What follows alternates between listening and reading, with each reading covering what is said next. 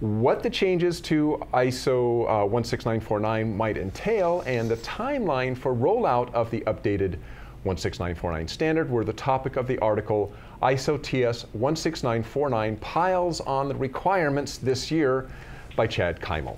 Chad is joining us via Skype to talk about these changes. Hi Chad, thanks for joining us this morning. Hi Dirk and Mike, how are you guys? Good. Pretty good. Thanks, Chad. Hey, before we get into this, for those who don't work in the automotive industry and maybe aren't familiar with ISOTS 16949, can you just briefly describe what that standard is? Dirk, I thought everybody knew ISOTS 16949. All right, it used to be known as QS 9000 a while back. Simply said, TS 16949 are the requirements for the automotive supply base. Specifically, Tier 1 automotive suppliers have to be ISOTS 16949 certified. And furthermore, if we said going inside, it is ISO 9001 plus additional requirements coming from a group of automotive OEMs known as the International Automotive Task Force. So TS 16949 is ISO 9001 plus additional requirements. And of course, if you want to be certified, you have to add still further requirements called customer-specific requirements. And what's your background in ISOTS 16949? So, Dirk, interesting you ask, because we happen to be headquartered in Ann Arbor, Michigan. Of course, we have global offices, and we do stuff all over the U.S.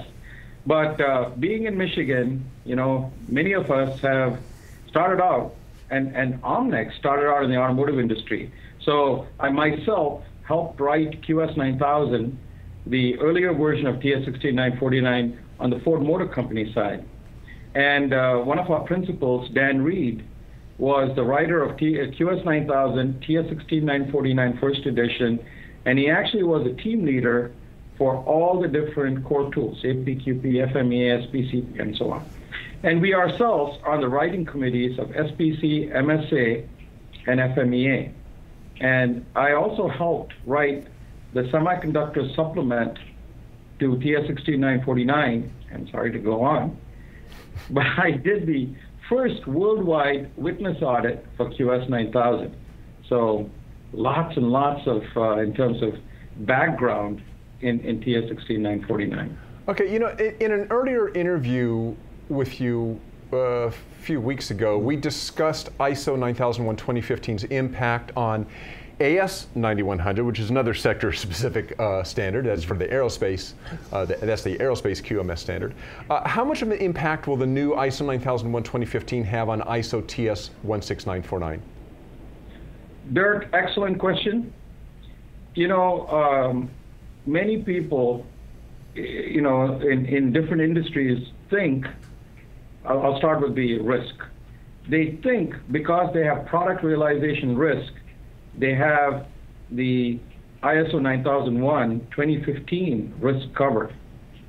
And I'll just say simply, just looking at the interested party expectations, context, coming into planning, looking at planning risk, and then that part, it's a big part of the changes to ISO 9001 2015 is not covered, in the earlier versions of TS 16949.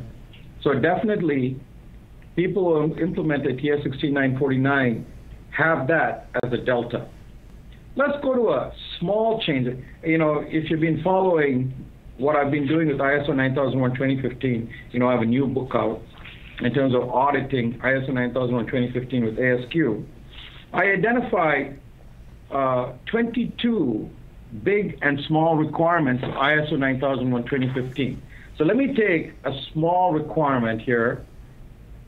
For example, this is a good one. ISO 9001 never had managing the change. That change we had in spades in TS 16949. Well, there's a different one called organizational knowledge in ISO 9001 2015. That is a delta in TS 16949. I'll pick one more. I've been telling everybody that the intent of the quality policy and the idea that the overall policy can be aligned with the organization's vision and mission, making it sort of aligned with the business strategy, is new. So, and that was not a requirement in TS 16949. So very quickly with you, I checked about 3 of them, and only 1 of them was covered. So I'm going to say this, out of the many different changes in ISO 9001 2015,